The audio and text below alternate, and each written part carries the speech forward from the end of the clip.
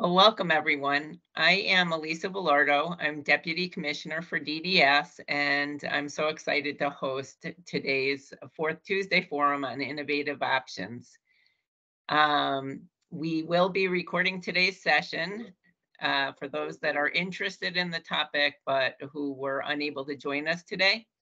And recordings of the Fourth Tuesday Forum can be found on the DDS website under Fourth Tuesday Forums. And we have all of the previous forums that have taken place over the last year and a half. So if you're interested in some of the topics that we've covered, you have access to all of the previous recordings, and I urge you to check them out. There's some incredible stories that have been shared. Our Fourth Tuesday forums really are an opportunity for individuals, families, providers, and our DDS team members to come together and learn more about some core components, some really innovative options of supporting transformation to empower people, also known as STEP. Each month, we hear from our DDS team members, our provider community, and most importantly, from individuals and their families about a featured topic and how it has been beneficial in the lives of those who share their stories. I'm very excited to join with you for today's topic, remote support solutions, because remote supports is one of our newly emerging waiver services. And we've made a huge amount of progress and seen a lot of traction in the last year. And so I'm really excited to hear today's presentations. We do hold all questions until the end of the presentations to make sure that we get through the presentations. But if you have a question, you can feel free to write it in the chat button. You'll see the feature with the features, it's that little thought bubble. If you click on that, you can write any question that you have. And we do have some of our team members today who will be helping to monitor the chat and may drop some resources or some information in the chat as well. And with that, I would like to turn it over to Patricia Cymbala, our Director of Assistive Technology, who will share a bit about what we mean when we talk about remote supports. Welcome, Patricia. Thank you very much, Deputy Commissioner. Remote supports is a great service. It's a service model. It's a waivered service. It's offered from a remote location.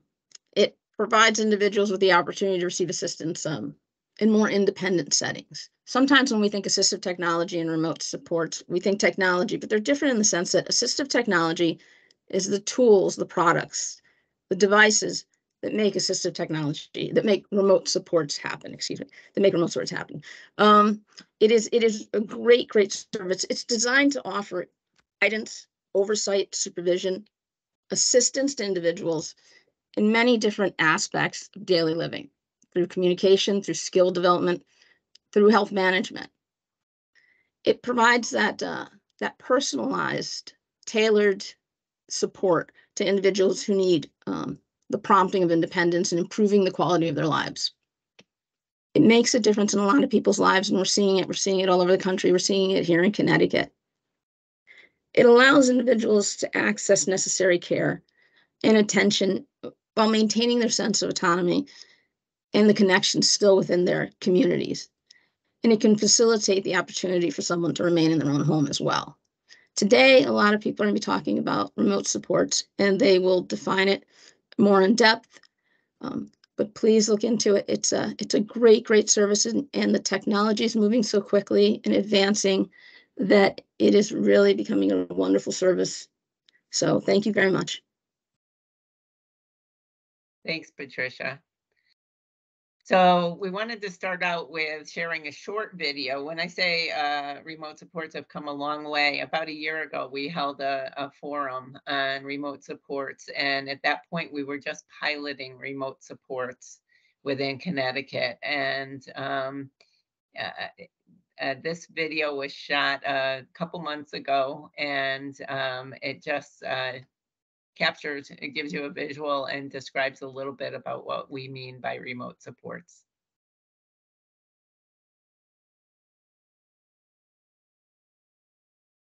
We don't have audio. Live two-way communication. One moment. With the remote supports,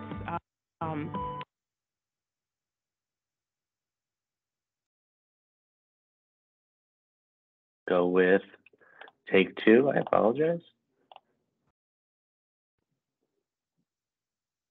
it really, again, kind of gauges on what somebody's level of need is. And that's usually the team sitting down and saying, there's 24 hours in a day. If somebody has 7 hours a day of face-to-face support, how many hours of remote support does the team feel that they would require? So it's all specific to everybody's needs. Everybody's home is teched differently depending on what their need is going to be.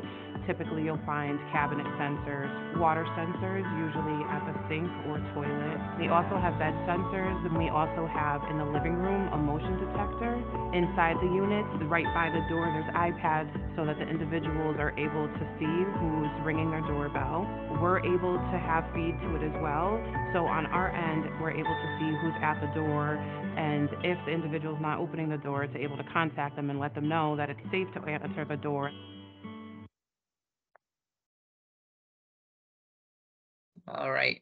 So that's just a little snip to kind of whet the appetite. And now we have a couple remote support providers that are going to join us. They'll share more stories and really get into the nitty gritty in terms of what can be provided and how it can be customized. So next, I'd like to introduce Kyle Corbin from Safe in Home, and welcome, Kyle. Who's going to share a little bit about remote supports that are offered through Safe in Home. Thank you. Let me get this working.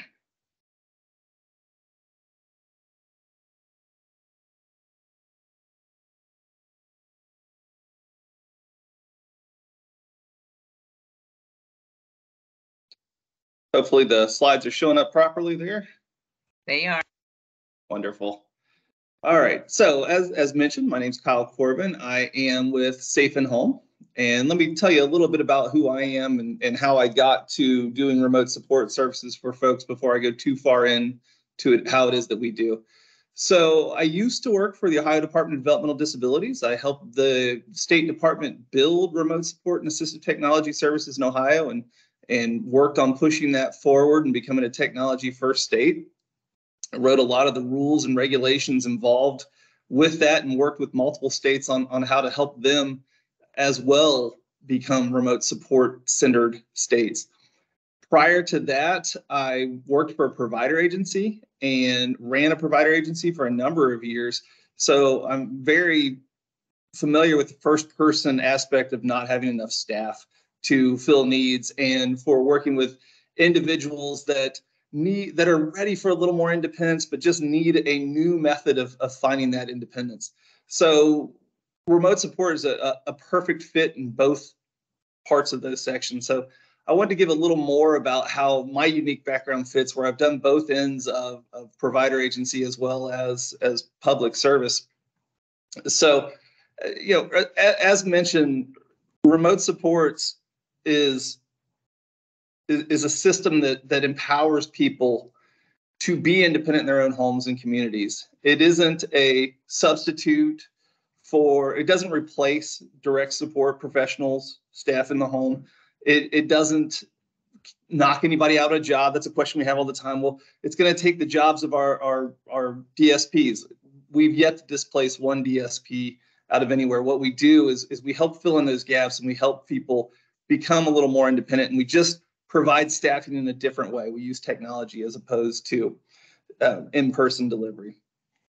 So the way that we look at it is, as Patricia mentioned, every single person has a specific solution that is geared towards them. And it's done on an individualized basis where one of our account executives, they'll come in, they'll sit down with the team, and they'll talk about what's important to for this person, what's important to, and what's important for the person. And then they'll build a solution together that takes into those goals that are already written into the individual service plan. And we just look at how we can apply technology and remote supports to help people get to those next steps. So whether that's providing safety for someone that has a seizure disorder or fall risk, or maybe they'll let someone in the house that would potentially do them harm, or they have more independent type goals where maybe they want to be a little more self-sufficient in the kitchen and be able to follow a grocery list and pick out things, or they want to be able to travel in their community better than they currently do with some safeguards in place. We can provide all of those services to really help people become more independent, really flourish where they're at.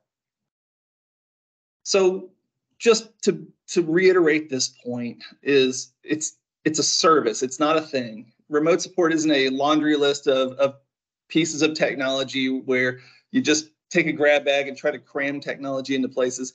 It absolutely is a service, and it's using that trained workforce to connect people through technology and help people become more independent and live their best lives.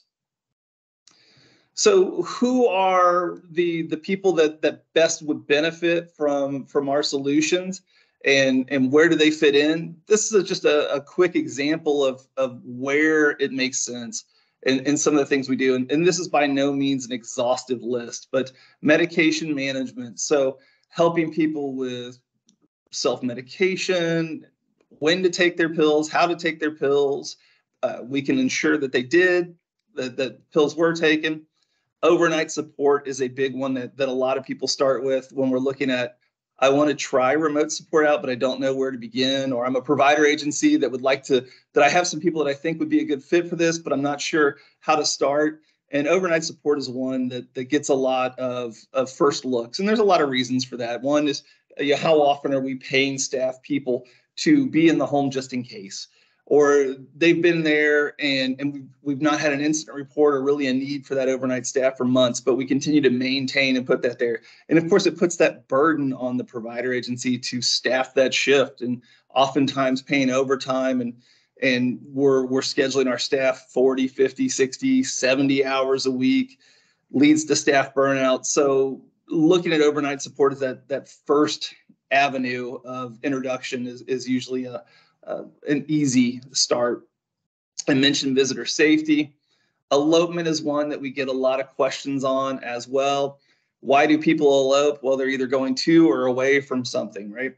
And as I mentioned, I ran a provider agency for a number of years. I was actually a case manager for a number of years after that. And how often is it that the biggest issue that the person that you're working with or your loved one is facing is that they just don't get along with the staff person in their home? And it's a constant area of contention. What we have seen in our experience is the best tool for the reduction in elopement is remote support. So eliminating that staff person from the equation and allowing that person to be independent and function in their own home without having someone there that is causing that contention with them. And it's not an all or nothing, and it's not an overnight fix, right? It's not today we have staff, tomorrow we go directly to remote support. It's something that we can ease into, that we can help people become familiar with. And oftentimes what we see is when we're starting someone new on the service, that billing starts slow and then increases over time as people get a feel for it and be more comfortable with how remote support supports the person. Some of the others, I mentioned kitchen safety. We can add sensors on things like a stove. So I want to be more independent on the stove, but I also have a tendency to walk away from that stove and maybe leave the burner on. We can have a sensor on there that'll turn that off after a set amount of time. Same with water in the sinks. There's a number of different pieces. We have about 90 items of technology that we can utilize to really customize and craft someone's home into the environment that they need. Seizure management, I mentioned, perfect service for those transition age youth, people that are coming out of high school, looking for their first jobs, ready to move out of mom and dad's home. They've been using technology their whole life already anyway. It's easy for them to look at that as just an extension of what they're already doing. After school, after work support, this is one we see a lot of too. I get home from school at 3 o'clock. Mom and dad don't get home until 5. I have 2 hours where I could really use some support, but it's impossible to find a staff person that's willing to drive out to where I live for 2 hours to provide that support. Remote support can be a fit in those situations. So I want to talk about how it works, what it looks like, how it works together.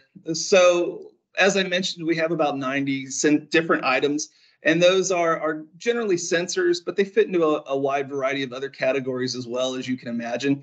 But they build a structure around the home. And again, every single solution is dependent on what the actual needs of the person are. So there can be as much or as little as that person needs, but that system, those sensors in that system work together to send alerts to our staff, and our staff can communicate with the individual through typically it's through our tablets. It's basically an iPad. We often mount it on the wall, but it can be handheld and walked around, again, depends on what makes sense for the person.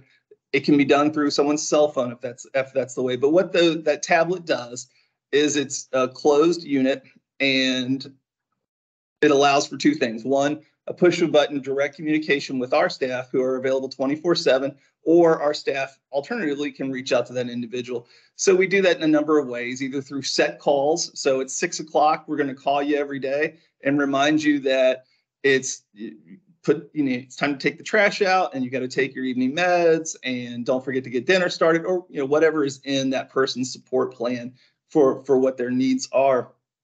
And the other part of it is individuals can reach out at any time, 24/7. 3 o'clock in the morning, I heard a noise. I'm scared. Can you check and see if there's any movement in my home and see if anyone's walking around? Our staff can look at the sensors and see that there's nothing going on. We can work directly with folks.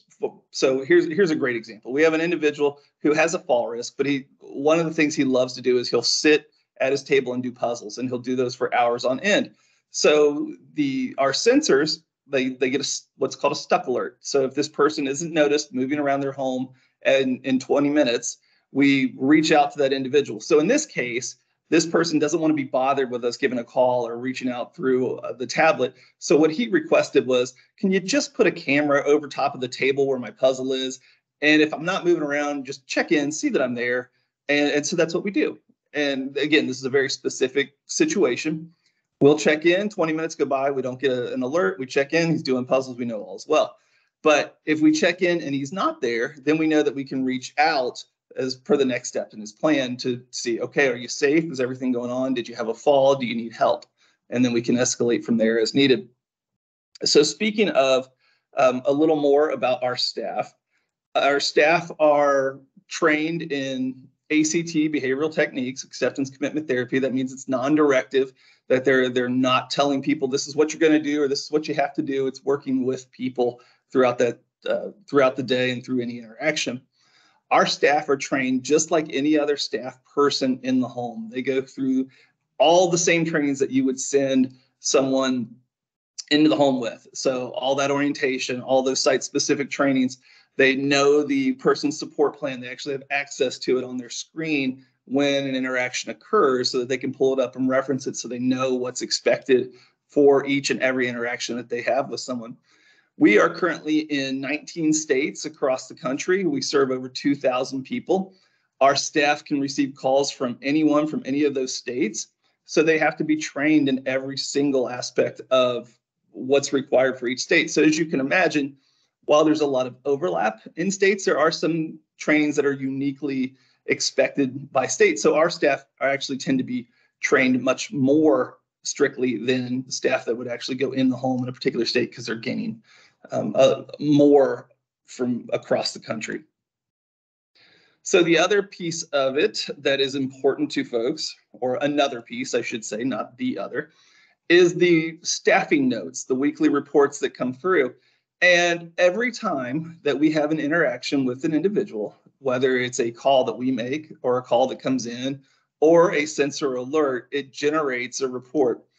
And it could be something as simple as front door opens, front door closes with a timestamp, or it could be, like I mentioned before, we have a stuck alert that occurred. We checked in with this individual. He's working on his puzzles, all is well. And so anytime our staff are doing those check-ins, they're going to generate that report. This has been a wonderful tool for things like how often is someone up walking around at night where we may not know if they're getting 6, 7 hours of sleep? How often are they using the restroom? Are they using it? Are they in the restroom all the time? Are they not going in there at all? So, and that can be as simple as having a sensor by the door that just logs activity. So that information can be useful when reaching out to a physician to say, hey, there may be some concerns here that we need to look at because this person was using the restroom 9 times yesterday and 5 times overnight they had to get up to use the restroom, and we may need to take a look and see what that is. So all of those interactions are documented and time stamped. So again, someone who ran a provider agency for a number of years, I know what it's like to go through the logbook, pull open the page. I know that a staff was there from 9 a.m. until 5 p.m. and the log note says, had a good day. And that is it, right? So it's going to be a lot more of than what you get in those often in those situations. So how does it work together? What does it look like? The way our system works is it starts with a consultation, and that is just a request for service that goes out to one of our account executives. And we have local account executives that are available in Connecticut that will sit down, they'll meet with the team in person, and again, talk through those things that we talked about, what's important to, what's important for. After that consultation, they'll go to proposal. They'll put that proposal together, incorporating technology and the things that were talked about. Then it's submitted for approval. Once approval happens, we go to we'll schedule installation. That can happen as early as 48 hours. Typically, it's a little longer, 3 to 5 days. Again, it's going to be dependent on the person. Another piece I want to mention is that we employ our own staff to do the installation. We have our own field service team. They know our systems. They know how they work together. They're the ones who'll come back out if there is a problem, if the technology isn't working the way it's supposed to, if something breaks down. We also train them like we train all the rest of our staff, so we know what kind of interaction that individuals can expect when our staff come out there. So once the installation is complete, then service can start. So one of the questions I get a lot is how do we get more people on service? What do we do? And the biggest thing that can happen, or the best thing that can happen, is more education. So meetings like this, where people get a chance to talk about what they offer, helping case managers work through the process of how they actually put someone on service, getting families involved, letting individuals know that the service exists, what it looks like, giving them the chance to get a hands-on experience with it and see how it goes together. It's been interesting in our experience across the country is typically we have case managers with one of two things. They either have nobody on the service or they have a bunch of people on the service. So once they've found one and gotten through that first application of helping someone get through it, they realize, oh, this is wonderful. And I know more people that I'm working with on my caseload that can help, that I can help. And then they walk them through that. And so the last thing I wanted to share, this is a QR code link. Feel free to scan it on your phone. This will pull up a link to our YouTube page where we have a number of videos where people are just living their lives using technology. It'll give you some of the behind the scenes things that go on with the day in the life of how someone utilizing Safe and Home service operates and what some of those things look like. So thank you very much for your time. And I appreciate you having us and having this forum. Oh, I didn't change it over to the QR code. There it is. I'm so sorry. It changed on my end, not on that end. So there, please feel free to scan that code. That'll get you to the YouTube page, and it'll show you some of those videos that I'm talking about. Thank you. Thanks so much, Kyle.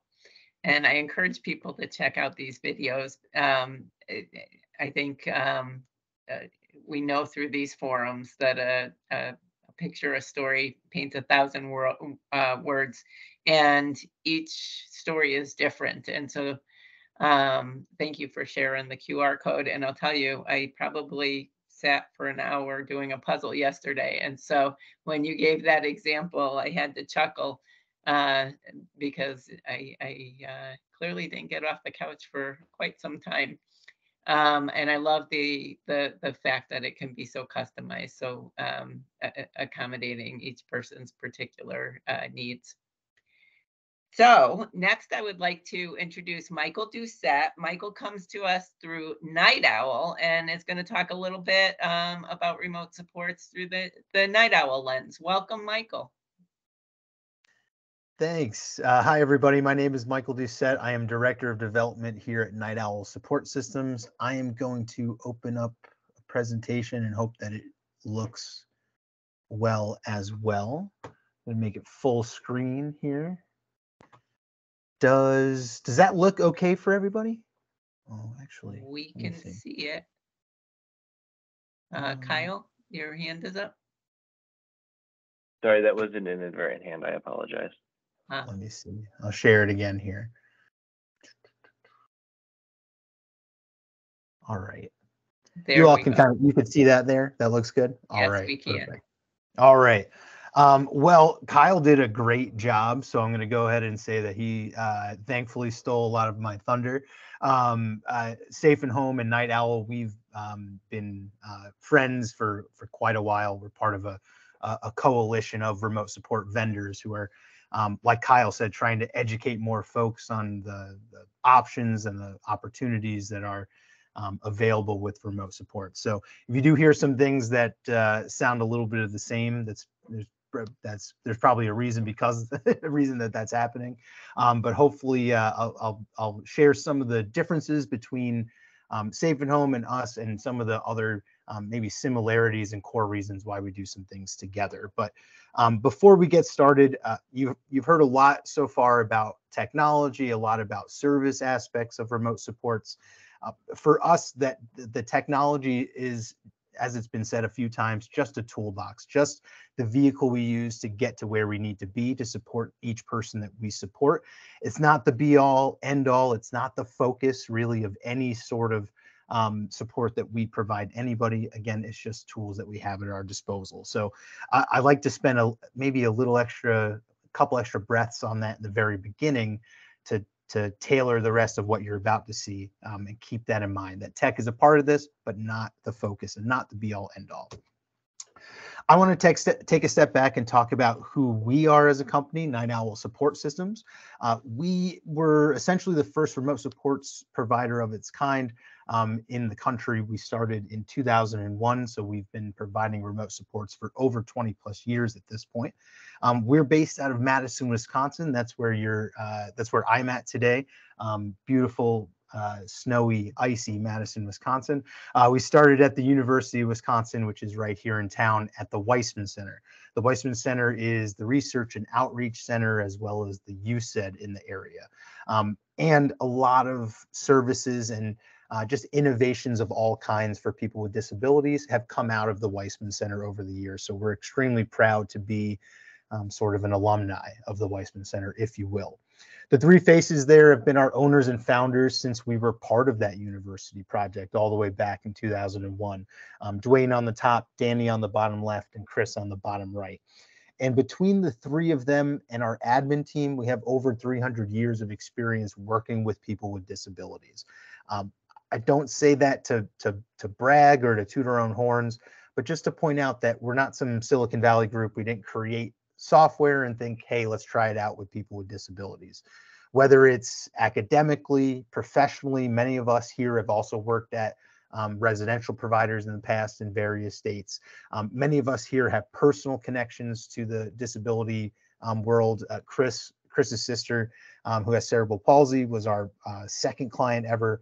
I have two brothers with disabilities. So a lot of us have some skin in the game. And really that experience, that passion, that time working with people with disabilities, it really just drives us forward in terms of what our mission is, what our goal is, and that's to increase independence as much as we can for each person we support. Independence is going to mean something different, so everyone is going to work towards that goal in a little bit of a different way. We know that everyone needs to be safe and secure while they're attempting to be independent, so you might call that goal 1 or 1A or 1B, whatever you want to say it. But independence always comes first. Safety and security is always a part of that. And then if we could continue to maybe build on some of the goals that individuals are working on a regular basis. Maybe they just like to form relationships with some of their caregivers. Maybe they are working on taking some of their meds more consistently on their own. Maybe they're working through stressful, situations and using the resources at their disposal to get through those maybe a little bit better or in a different way moving forward. So all of those goals, all the things that people might be looking for or looking to attain through being more independent, those are the things that we want to foster as well. So just wanted to point out that, you know, we've really been in the industry. We feel we come from the industry for quite a while, and we're extremely proud to do so. All right, here is maybe a step back and to look into some key parts of what makes remote supports what it is. You've heard a few different people explain a few different aspects of what remote supports is so far. Kyle and Safe and Home, together with us and some other vendors, as I mentioned, we're part of a coalition. It's called CARES, specifically for the advancement of remote supports.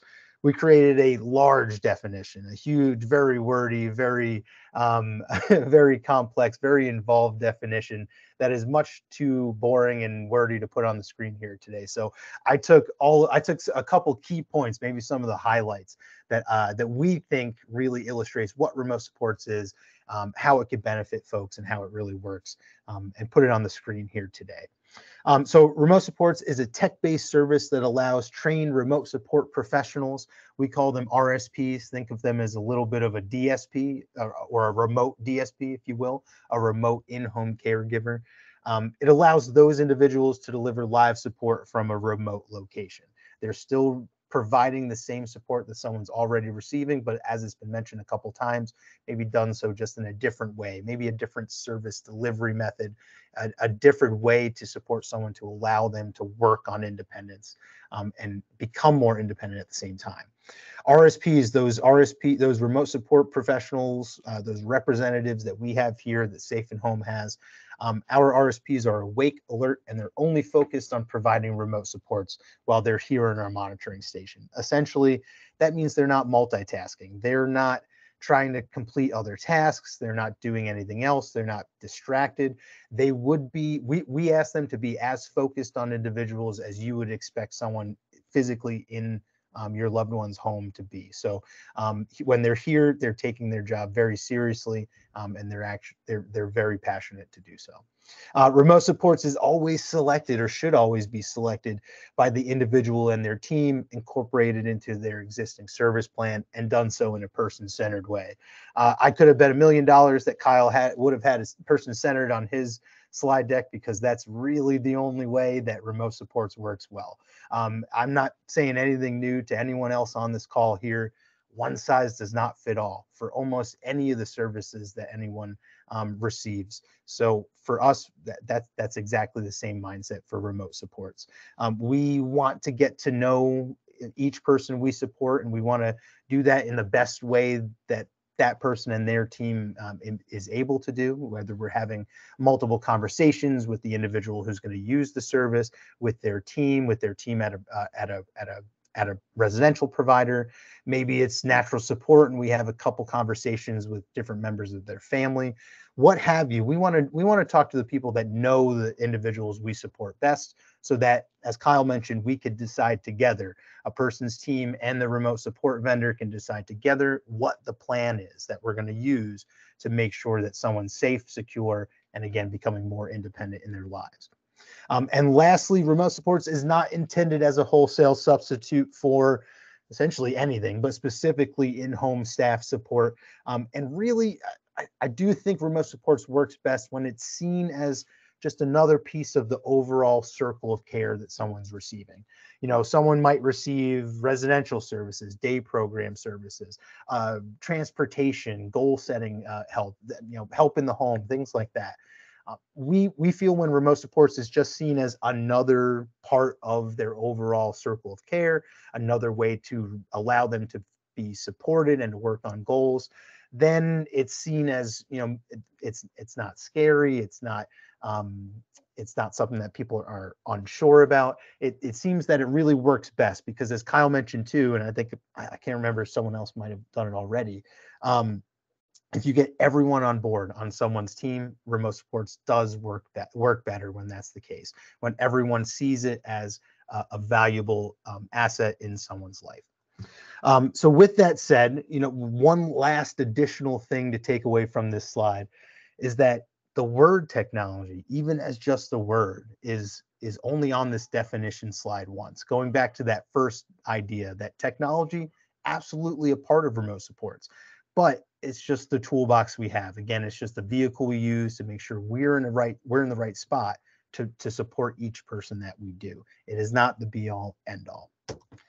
All right, well, in the 10 or 15 minutes that I have to talk about what is the focus if technology alone is not, I've broken down a very simplified view as to how remote supports works in general, but also with Night Owl support systems. And then I have some some other information after this, but and if there's any questions, especially since this is kind of a simplified version, I would love to address those or maybe even have additional conversations after that. But I want to start with our remote support professionals up in the left hand of the screen. There, again, this is the remote version of the in-home caregivers that are already providing support for everyone here and your loved ones receiving services. As Kyle mentioned, our RSPs are trained multiple times over. They're trained the same way that DSPs, that in-home caregivers are trained, because we're in fact 19 states as well, and some states, or hey, you did this training in one other state, that works for us. Other states are really proud of their own trainings and want us to take theirs. So I think our folks are up to 35 different trainings a year at this point, somewhere around there. Essentially, what that means is that combined with a lot of their experience at residential providers have really just given them some common ground in terms of what they should expect when supporting individuals. These folks are really the minute-to-minute champions of our service. They support people as things happen in their home based on maybe a sensor sending us some information or schedule check-ins as well, similar to what Kyle mentioned too. I mentioned, they could kind of wait and react to devices that are sending them information. Here's a great example. A common device we use is a door sensor. Very simple device, tells us when a door has been opened. Usually for external doors and maybe looking for elopement and security issues and things like that. For one person, maybe that person's a smoker. Maybe they smoke cigarettes, and our staff should actually expect to see that door being open from time to time as they go out to have a cigarette. Well, as long as they get back into the home within a certain time, maybe there's no direct action for our staff to take. However, that same device, that same door sensor used down the street with a different person, maybe that door being open represents a true elopement issue. Maybe someone is outside and gets disoriented if they're out there for too long. The plan that our staff is following might tell our staff to take a different action from there. Call the individual, call someone nearby, call someone to make sure that they're safe and secure and they get back inside the house. So those steps are presented straight to the RSP, kind of as Kyle mentioned as well, where our folks don't have to wonder what their next step is. They don't have to look through a bunch of files and think, okay, what house is this? Which door was the door sensor on? The system tells them exactly 21 Main Street, front door. These are the people there. These are your exact next steps. So that's really those are our champions of the service. That's when they're trying to be reactive to things happening in the home, but they could be proactive as well, such as reaching out for scheduled reminders and check-ins, helping people through small tasks to help them throughout their day. Again, maybe there's a storm and they're scared and they just need some assurance to get through the day as well. We have a great funny example. We started supporting this person 2 Novembers ago now. Extremely independent gentleman, a person you wouldn't expect to need maybe additional support. He had a job he went to every day. He made his lunch the night before and then went to sleep.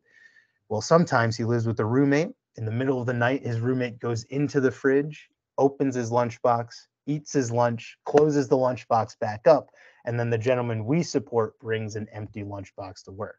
So all we do to support this individual, we have no technology in their home whatsoever. We call him a couple times in the morning to make sure that he's still got lunch in his lunchbox and he's not bringing an empty lunchbox to work. And if it is empty, we redirect him back to the kitchen and help him make lunch again for his day. So it could be as involved with tech, it could be as bereft with tech, it could be tech free, tech full, whatever it is. These are the folks to make sure that the individuals using our services are supported 24/7.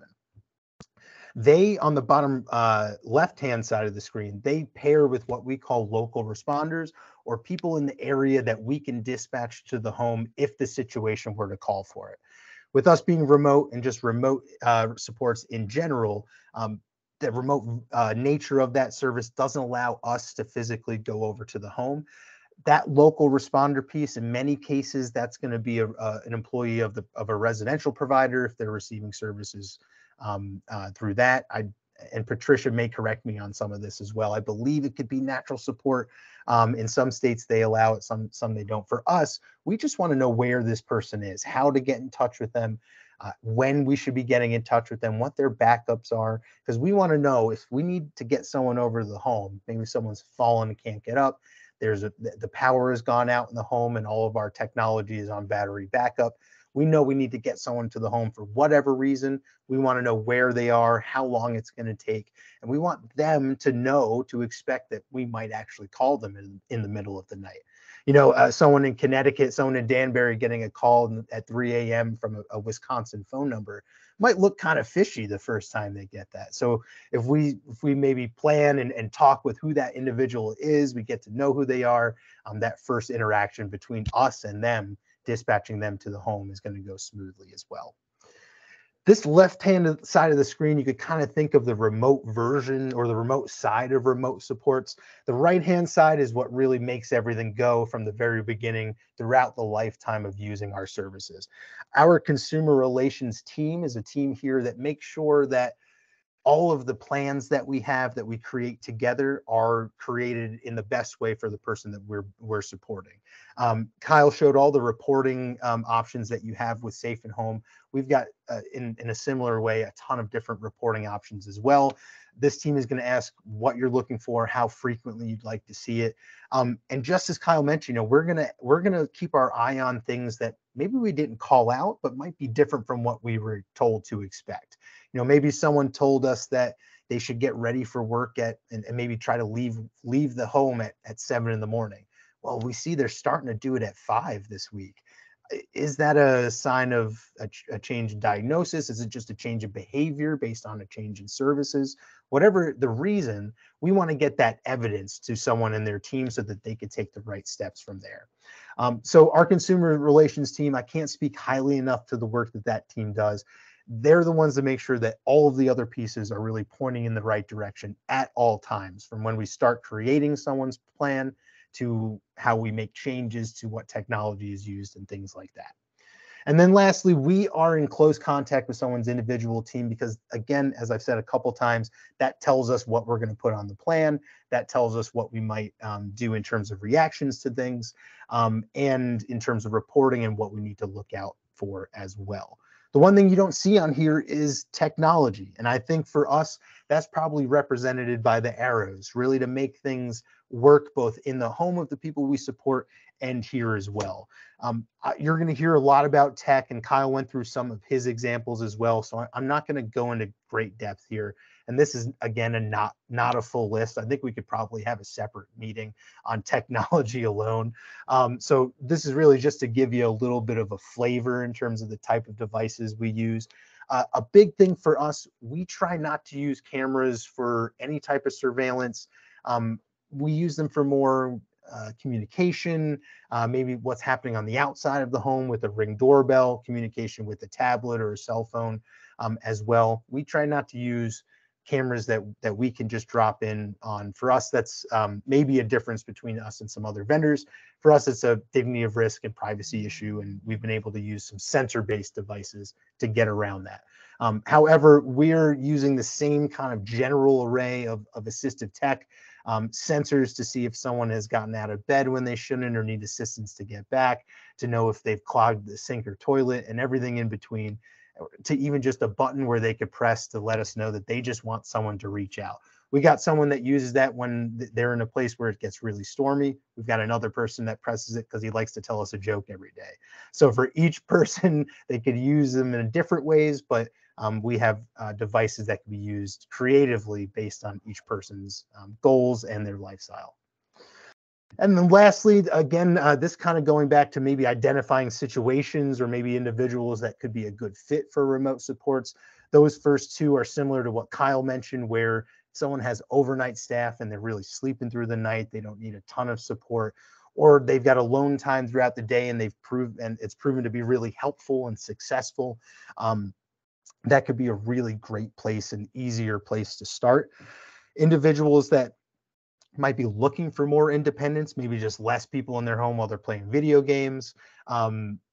Teams and families that can get together and all get on board and try and support someone as they're maybe attempting to live more independent. That's going to go better as well.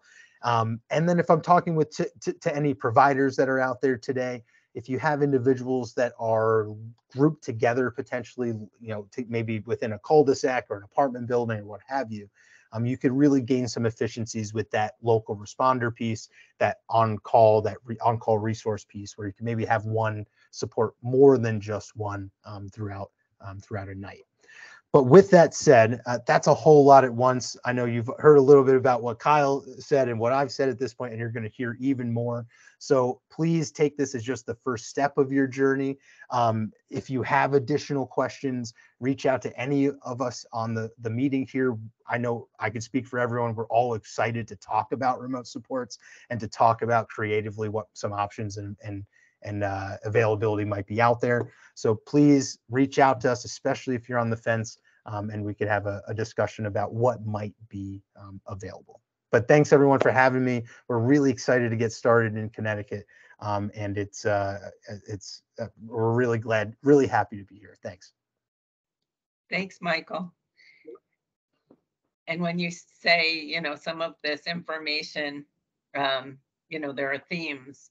That's what I really appreciate about this conversation and the different opportunities I've had to hear about remote supports, because there's never a time that I don't think of another application or another option or think about it a little differently. So, some of the kind of themes that we're hearing are really good as far as generating thoughts and how this might be applicable. So thank you so much. Next, I would like to introduce Pam Fields and Kat Wood from Mid-State ARC. I mentioned that remote supports is one of our newest service options, and we are very, very grateful to Pam and Kat, because where we are today in Connecticut is in large part due to some of the pioneer work that they've done in helping us explore remote supports and pilot remote supports, and then provide us with feedback in terms of our own systems and processes. So without further ado, welcome Pam and Kat. Thank you, everyone. I'm Pam. I'm the CEO at Mid-State ARC, and we have worked to put together a remote support product that we designed really around our provider system, but it does work with families and individuals living on their own. Kat, if you want to introduce yourself real quick. Hello, everyone. My name is Kat Wood. I'm the Director of Community Integration at Mid-State ARC. My program works with individuals who are receiving individualized services, working on moving into independence, and living in our cluster program, which is supported not only by face-to-face staff, but a lot with the remote supports. All right, I'm going to share my screen.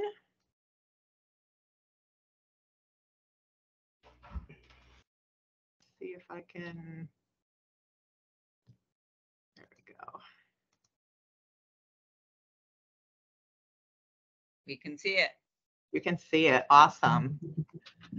Okay, so good afternoon, everyone. I misunderstood a little bit, Elisa, so I didn't realize it was just a product review. I thought it was more of a general remote supports, and I've done so many of them without concentrating on our product. So I took our product logo off of this slide presentation. So our product is ARMS.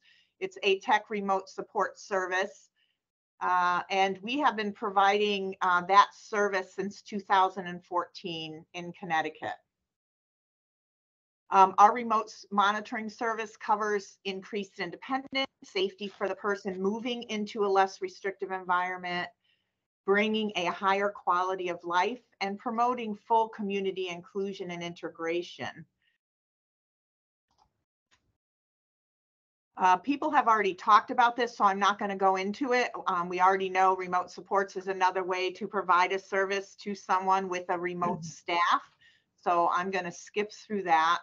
Our process is to meet with the team to do an assessment on the barriers to independent living, or why someone may be looking at a remote support system, identify the different devices, installation and training, and then implement a remote monitoring solution for that person.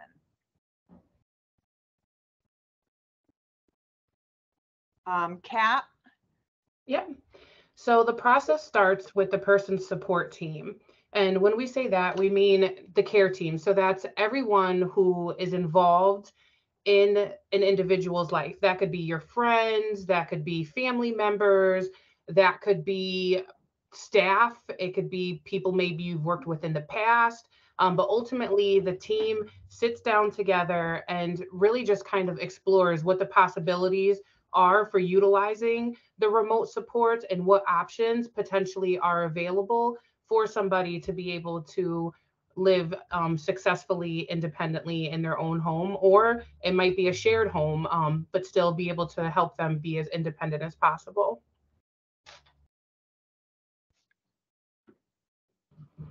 So during the time that the team is meeting, some of the things that come up are assessments. Assessments are done with the team. It's really just a more detailed look into where somebody's at, right? It doesn't mean that they won't be an appropriate fit for a technology. It just means that it helps us be able to gauge what their needs would be in order to have the technology, and what type of technology would be best suited inside their home. We do an independent living assessment. This is to gauge how independent somebody is. So are they going to require someone to be more hands-on? You know, do they require something to be more of a verbal prompt? And again, just really going through a little bit more detailed what we would find on somebody's lawn. We also do a risk assessment because we want to see, you know, somebody's safety skills. Again, technology is absolutely amazing, but everything can't be tech, and there's certain risk factors that we would have to take into, you know, consideration when looking at providing remote supports. And then the assistive technology assessment, which the IT specialist would be working with the team, going through the different types of technologies, again, using that independent living assessment as well as the risk and safety assessment to really kind of determine what type of technology would be beneficial for somebody. The assessment also would include, again, like you're looking at the person-centered plan, you're looking at the lawn, and then any other documentation that would be really pertinent to somebody's day-to-day living and how to best support them. The information gathered in these sessions with the care team and any other person who participates in their life would share information. This could be nurses, again, therapists, staff, family members. Other information that we use is a lot of times the behaviorists might be involved. And then face-to-face meetings would be conducted with the person, including visits in their current environment and or an environment that they might be moving into.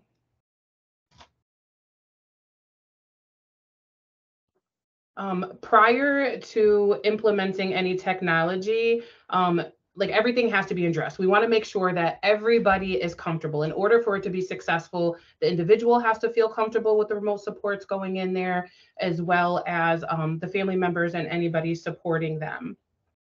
You know, there's a lot of unknowns that come with the technology, which can raise a lot of concerns and fears for the individuals, their loved ones, their friends. You know, so these are these things that we would kind of be working through with the assessor and the team, as well as delivery charges, because, you know, as excited as everybody gets, everybody kind of stops and thinks about what's the cost going to be. You know, how much is it going to cost to have the stuff delivered? How much is it going to cost every single month? You know, who's going to pay for the coverage? And these are all those things that we would be talking about during the assessments.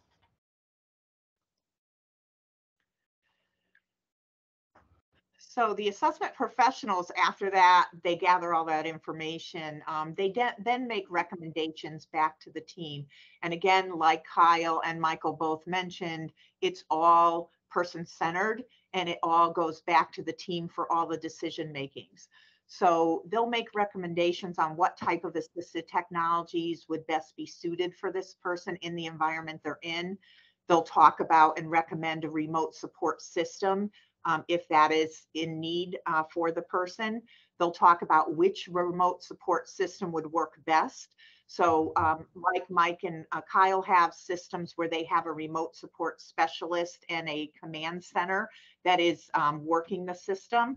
Our system works a little bit differently, where it allows the provider or the family to have that control and to do the remote monitoring themselves. Although we will be doing a command center in the future. That's where we're using, because that is the most call we've had for that at this point.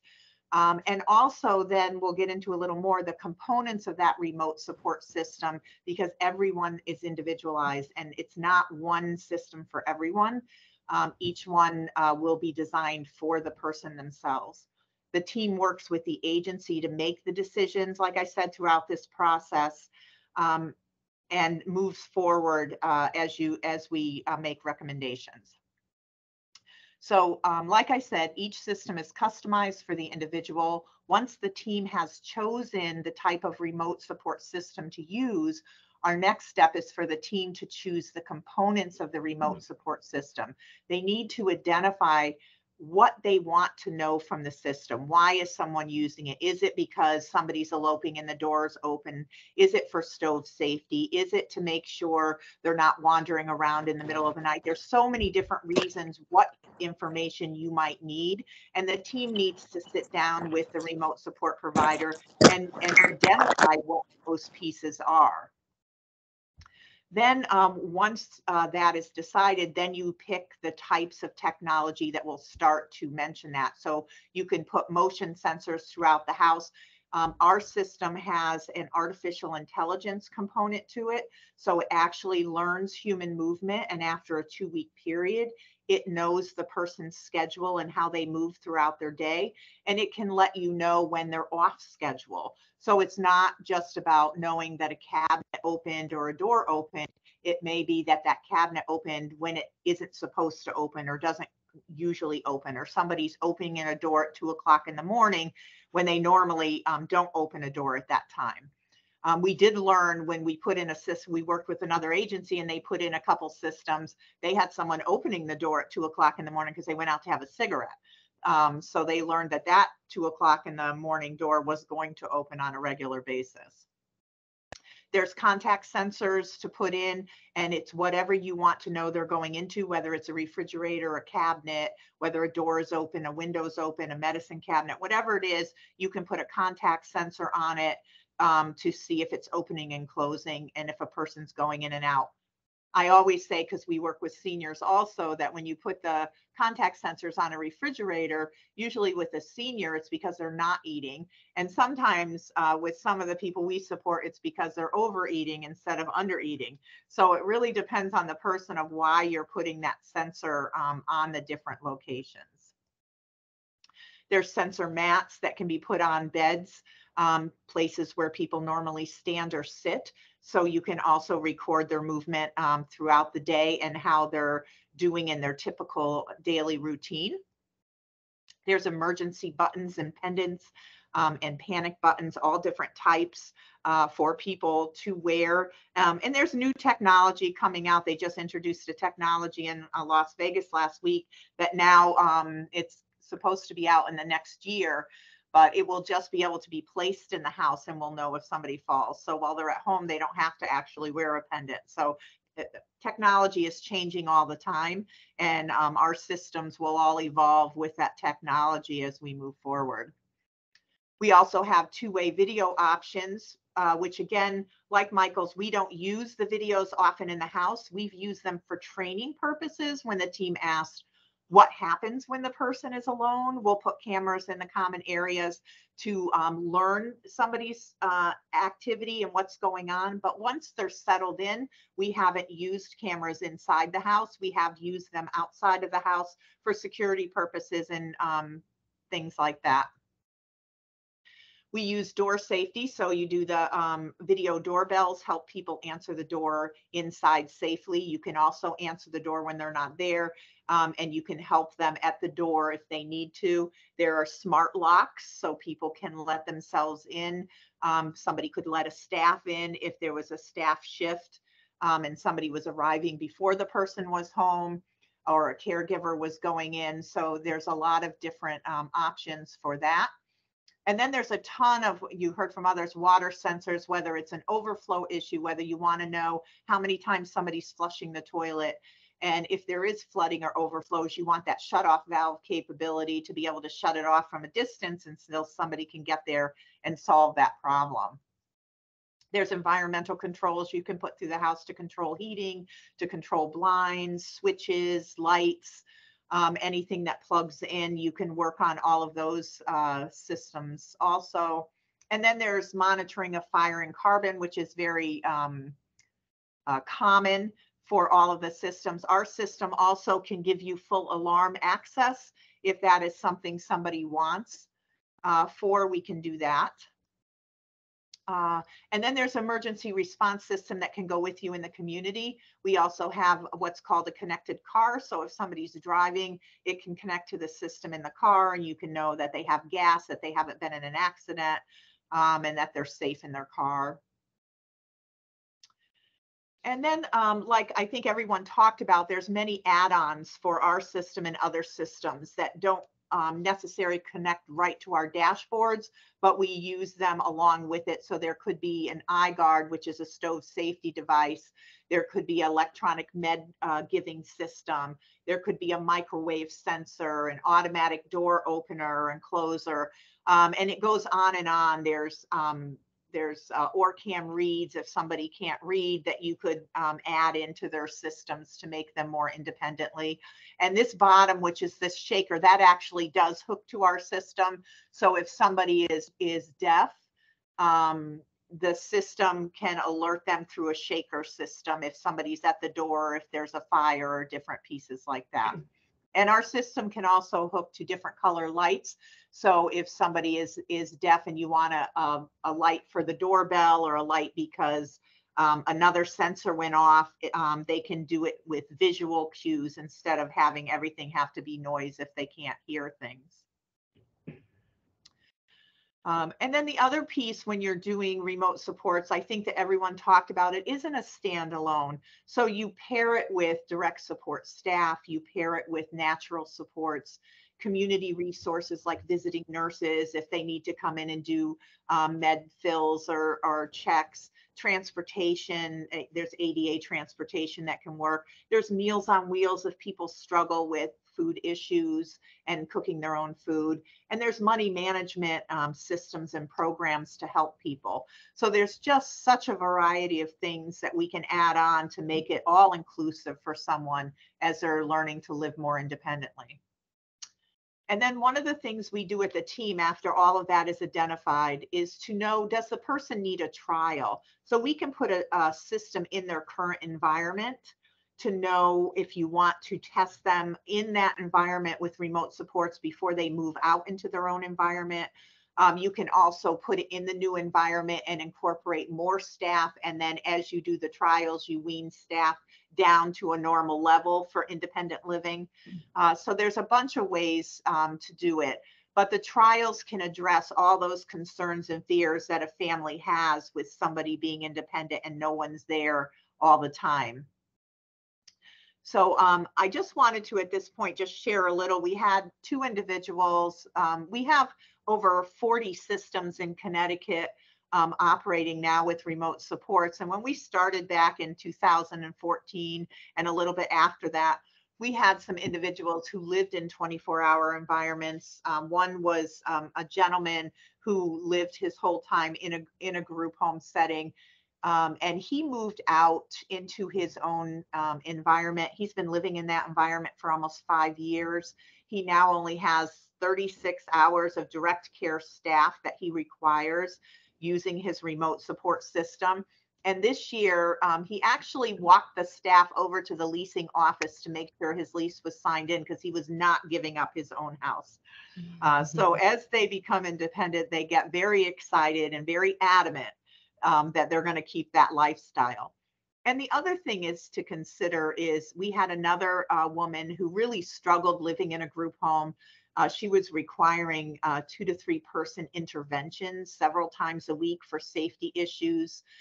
We worked with DDS and she moved into her own apartment, and we did put the whole remote monitoring system in there, and we did trials with her. That was, Kat, you jump in 3 or 4 years ago, I think it was. Yes. So she now lives in her own apartment. She's down to how many hours is it now, Kat? So she's approximately like 3 hours of IDN a day and maybe like 5 or 6 of IHS. And the IHS is really like the staff being in there is more just to kind of help support her because she prefers to have her independence now. Like Pam just said, like once they get a feel for it and they realize how great it is and how successful, how great it feels to be so successful, you know, they want to keep that. And she will tell staff, like, I'm going to do my laundry. You could wait here. And she'll go do whatever it is she needs to take care of. And, you know, with time, we realized that she did better with more remote monitoring and less staff inside her apartment. And us being able to just, you know, keep an eye when needed has really worked best for her. And she's spent years and years with no physical interventions. So, I mean, that's the key part. The quality of her life is just totally changed, and she's so happy about that.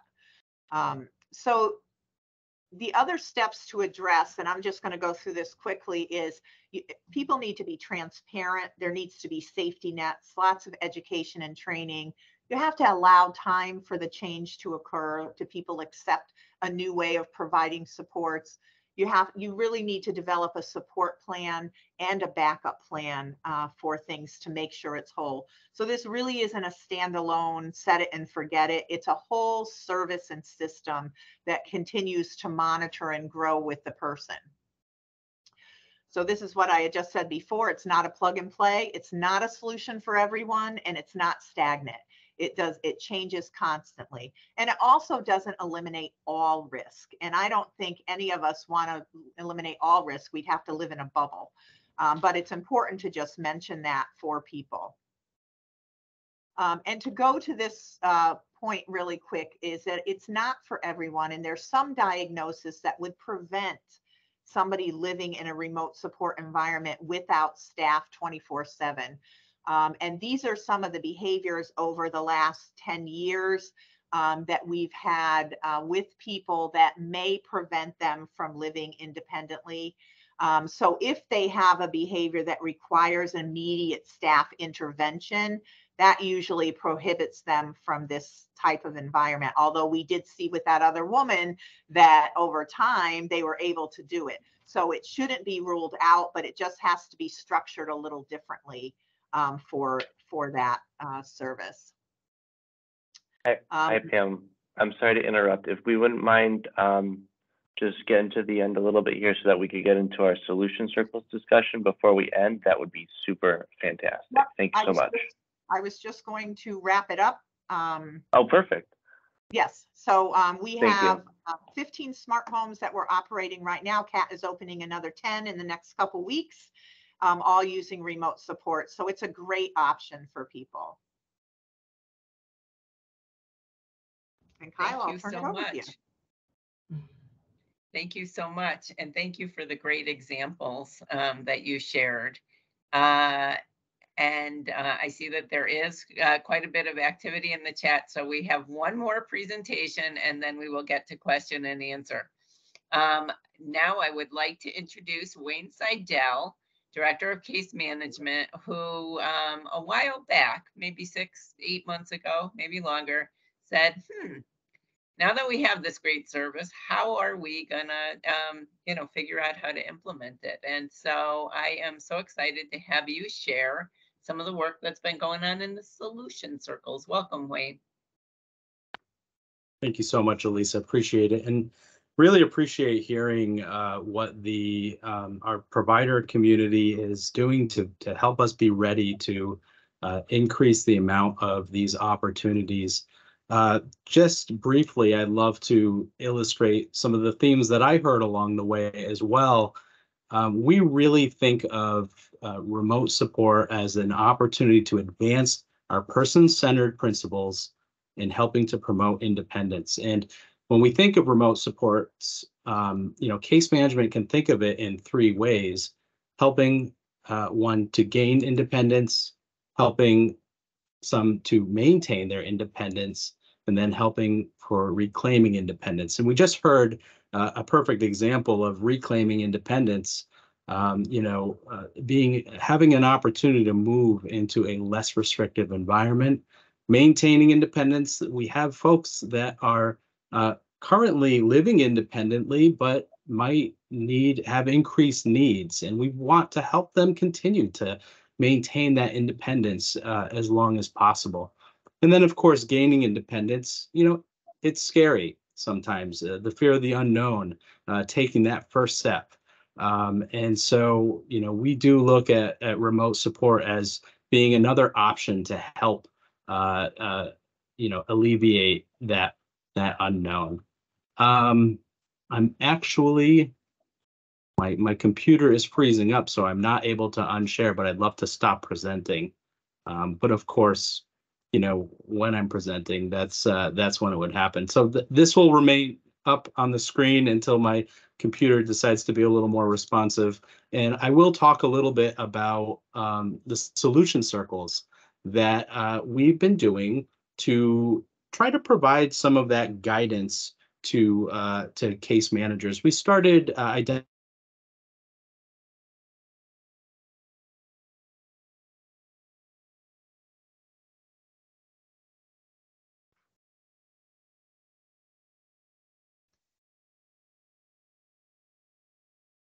We may have lost you, Wayne. We'll give you one moment.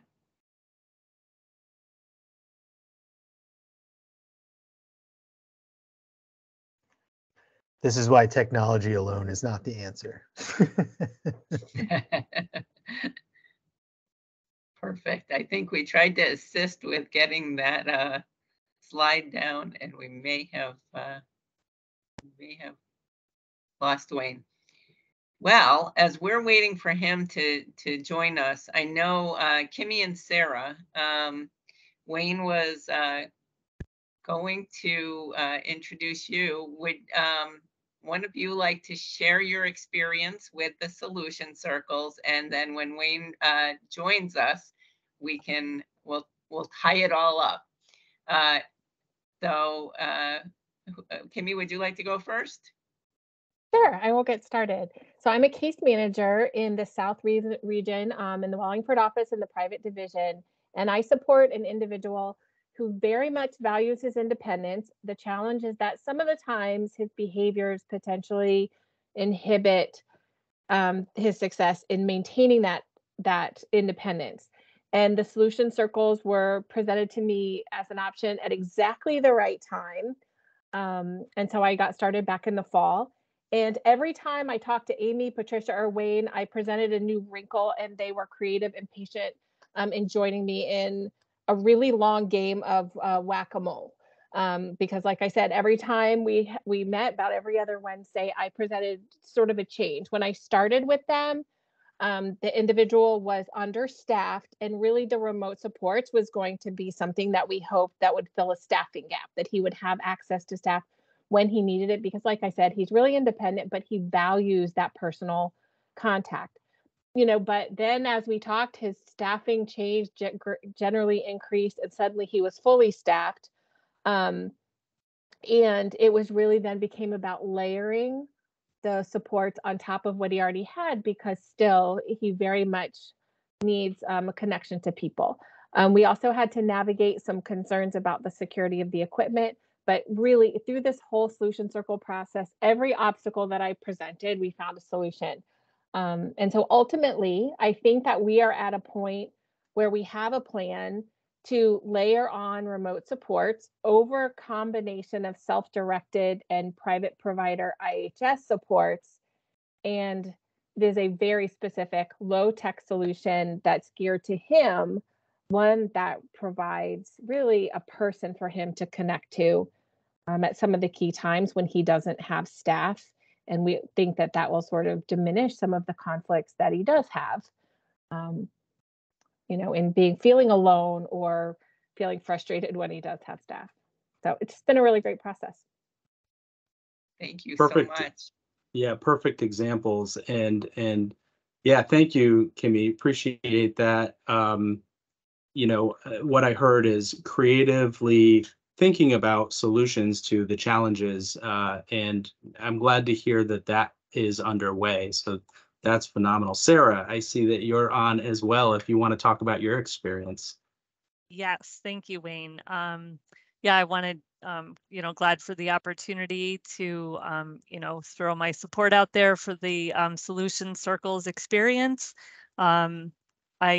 Just real quick, I had one individual that has been living in his own place for quite a while, but his mom was his kind of natural support.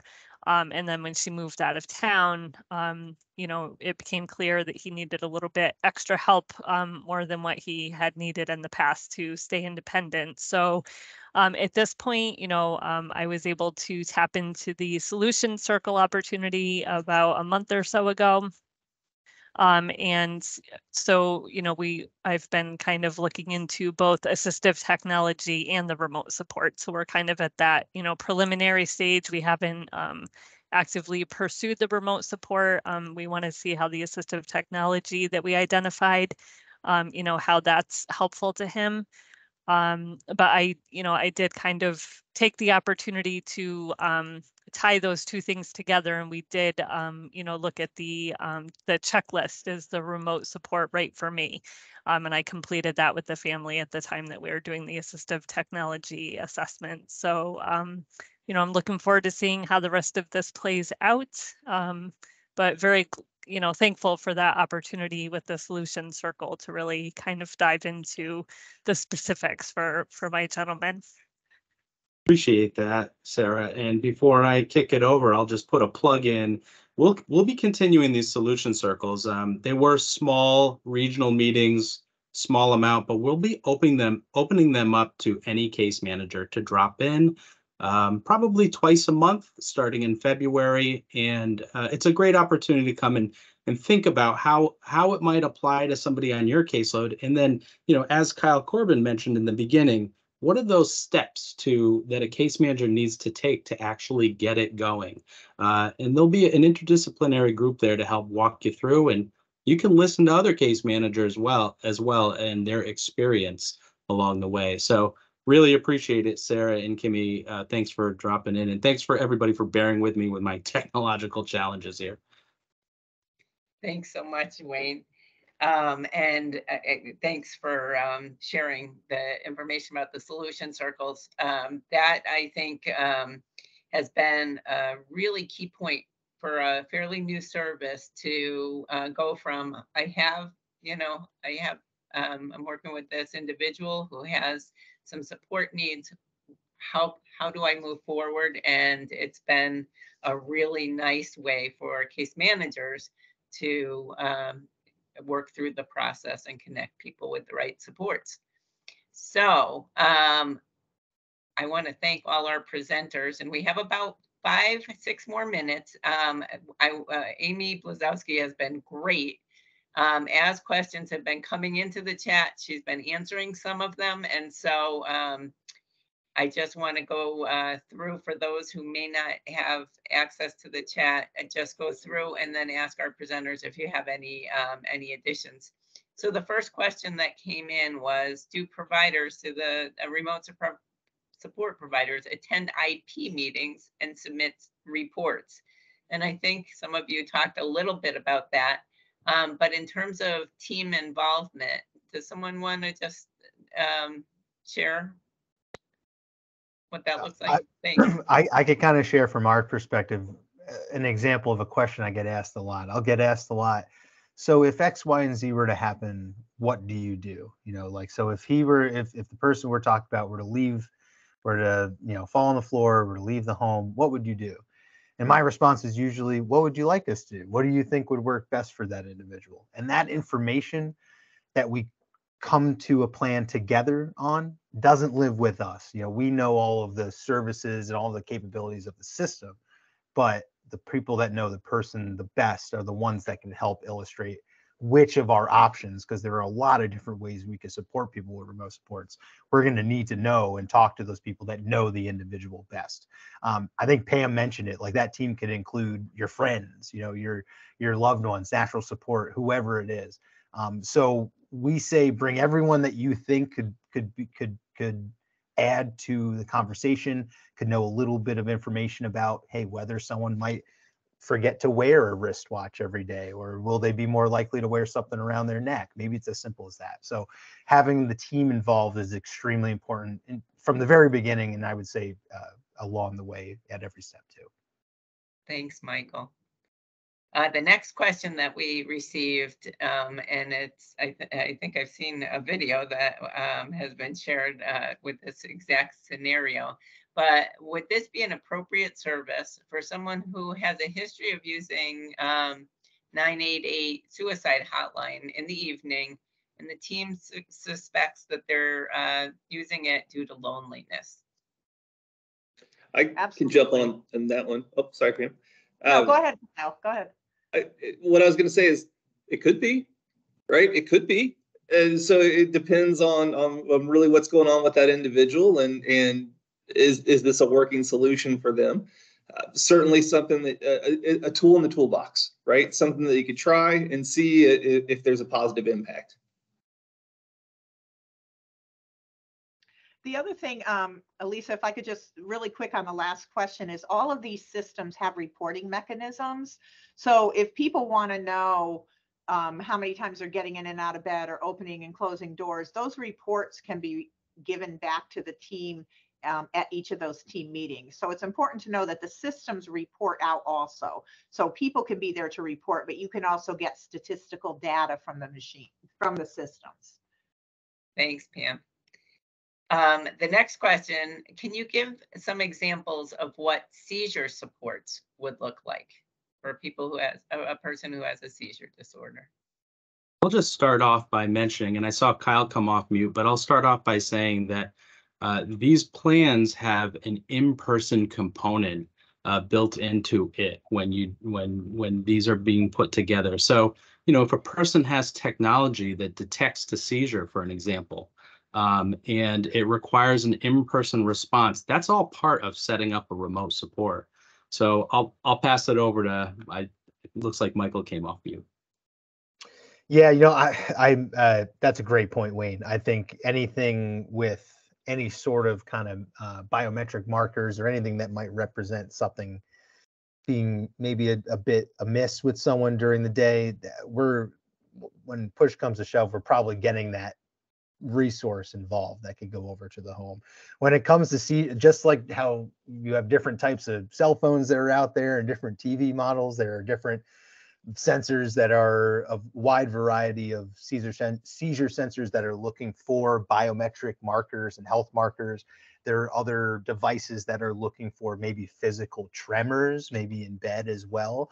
And that will, again, go back to what we've all been saying. It depends on the person. You know, if someone just has grand mal seizures, or if someone just has seizures that are just the eye movement incidences and events like that, that might then direct us down a certain path in terms of what devices might be used. So there are seizure sensors and seizure support devices and other ways that we could see if a seizure is happening. I think it depends on what kind of seizures, how frequent, and really what the next steps would be in terms of that person's care plan when they do have a seizure. Absolutely. Thanks, Michael. The next question is, are all of the providers who presented today on the qualified provider list? And yes, all of our presenters are qualified providers for remote supports. There was a question, and I think we just covered it, around data. Is there the ability to collect data? And Amy noted in the chat, yep, all sorts of, the reports can really be customized and gather information. It may be behavioral data, it could be calls, it could be movement, really depending on that person and what makes sense for them. Somebody asked what the level of need is. The LON is the level of need. That is a tool that identifies a person's strengths and areas where they may be able to benefit from support.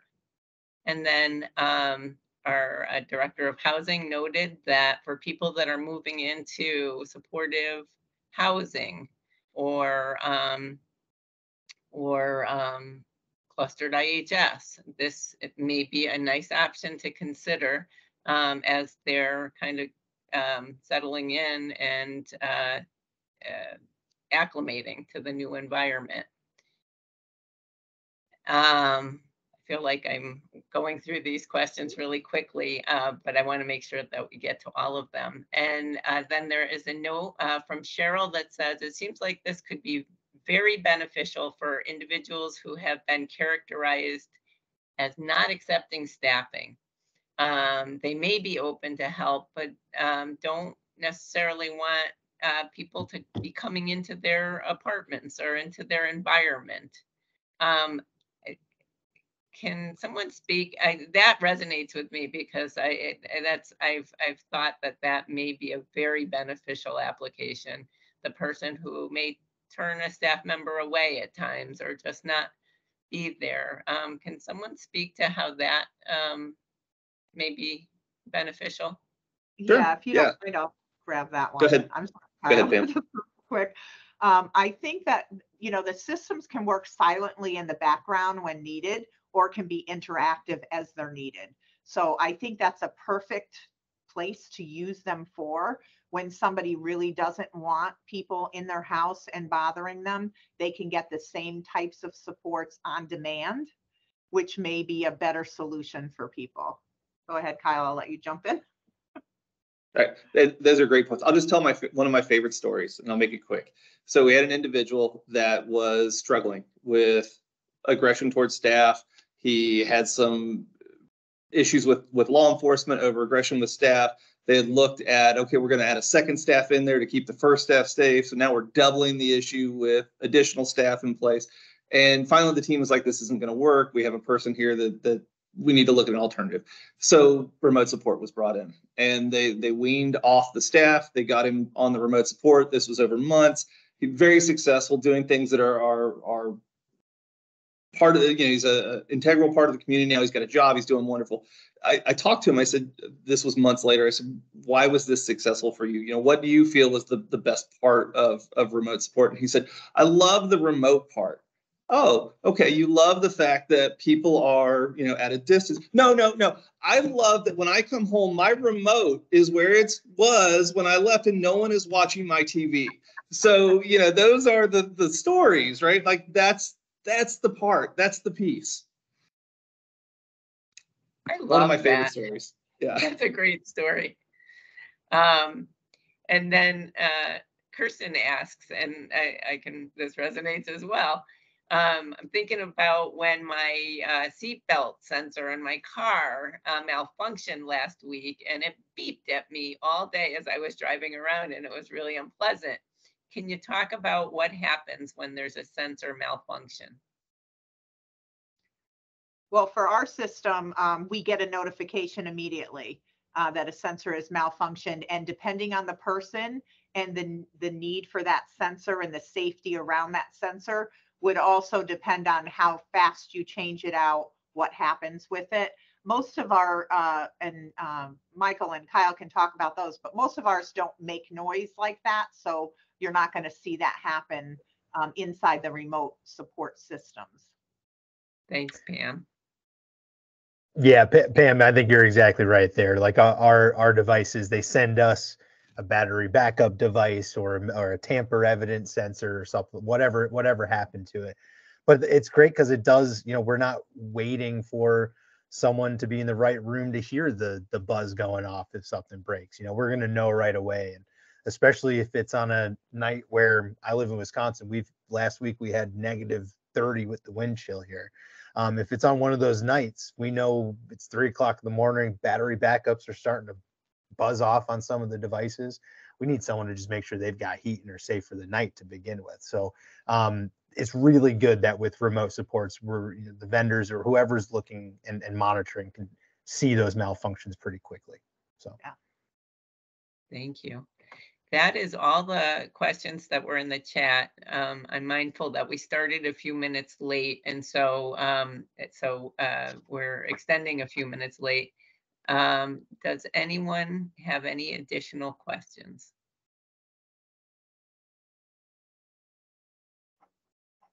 All right, I would like to thank today's presenters. I think you gave an incredibly well-balanced, well-rounded picture of what remote supports may be in a variety of situations. Very excited that this service is expanding in Connecticut, and I look forward to continued collaboration. So thanks, everyone.